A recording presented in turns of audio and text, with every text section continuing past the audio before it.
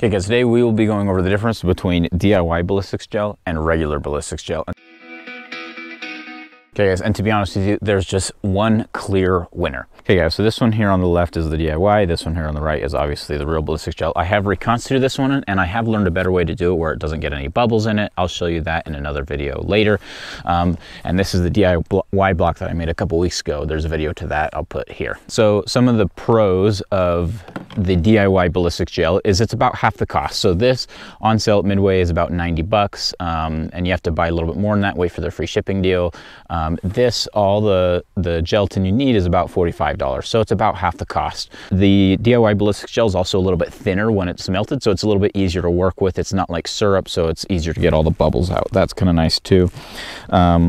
It also doesn't really darken over time because you don't have to get it to as high of a temperature. The actual stuff will slowly turn more of a yellow color as you reconstitute over and over and over. Okay, so those are the three pros to the DIY ballistics gel, and quite frankly, that's where it ends. Everything else, it's better for this one. Okay, so this actual ballistics gel block, it's way better in so many ways. It's completely clear. That's a game changer. It makes you see through it really well. It doesn't rot. So this one, you'll notice I've wiped down all the sides with bleach, and so that's kept it from there, but for some reason I missed the bottom. Anyway, that's what it looks like if you don't either put salt in your mix or treat it with like Clorox bleach or something like that. The synthetic one won't rot because it's a synthetic gelatin. It's not a real gelatin.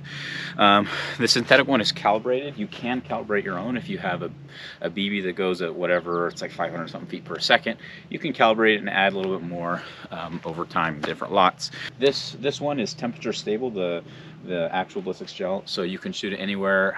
Somebody put it in the comment section, but I think it's like anywhere from like 40 degrees Fahrenheit to 100 degrees Fahrenheit, and it won't change its viscosity, whereas the DIY ballistics gel needs to be shot in a refrigerated state. Luckily, it's kind of cold out here. I'm practically in a refrigerator, hence a jacket, so it's not a big deal. But on a hot July day, that's going to be a challenge. You're going to have to bring it to the range in a cooler, take it home in a cooler. It's a huge pain in the butt. You can store this one at room temperature, and it has a shelf life of approximately 5 years is what they say. This one has a shelf life of, like, if you don't put salt or do something to preserve it, has a shelf life of like a week or two. I've had this in my fridge since I made that other video. It's been a couple weeks. This one, when you reconstitute it, like I said, it's a little bit thicker, but one con with it is it does produce some amount of smoke.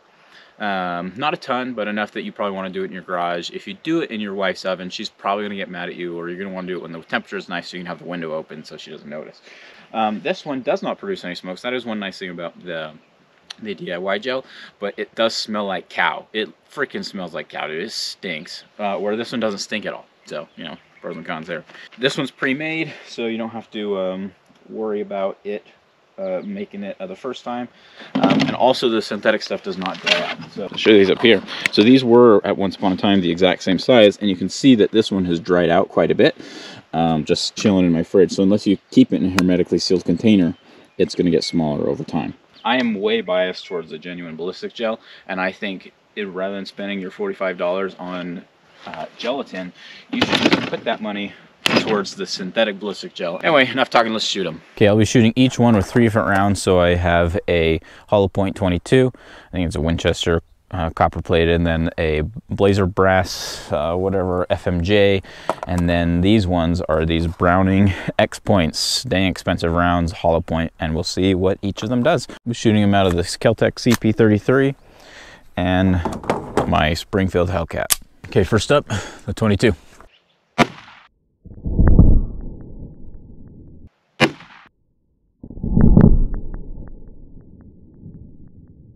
Okay, so here is the real ballistics gel. You can see its entry path kind of arced down, and then it stopped right there. Didn't really come apart.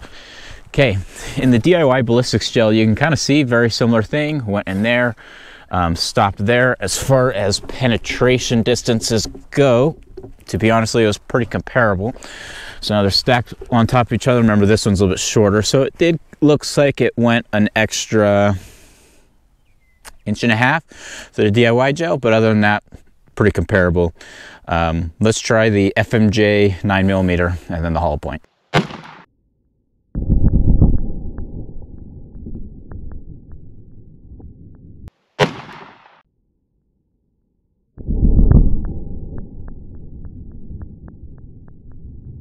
Okay, so both of them, it went all the way through. So here's the entrance on the synthetic gel, all the way through. That's size. This is the bottom. It has a little more bubble. I should have showed you from the other side. Anyway, and then same thing on the other one, went all the way through. You can see kind of the wound cavity that it created is pretty darn close.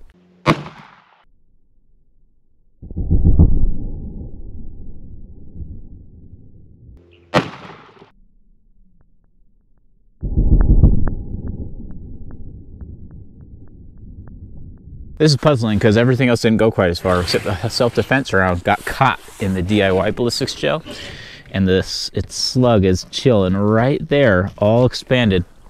Whereas in the synthetic ballistic gel, you can see its path. It's this middle one right here. Okay, this is upside down, but you can see it's this middle one. It started to come apart. It really broke apart, and then exited and went off into the wild blue yonder. So actually had more penetration in the synthetic versus the DIY, which is the verse of some of the other things that I shot it at. So who knows. I even shot it again with a little bit further distance from that hollow point, and same thing, it went all the way through, and I even saw it hit back there. So that's weird. It stopped in the DIY but not the synthetic. Okay guys, so there you have it. That is the difference between synthetic and DIY ballistics gel. I highly prefer the synthetic, as for all the pros that I listed off before. If you have any other experience or comments, or have used ballistics gels on your own, whether synthetic or DIY, please put it in the comment section below. And as always guys, thank you for watching. See you next time.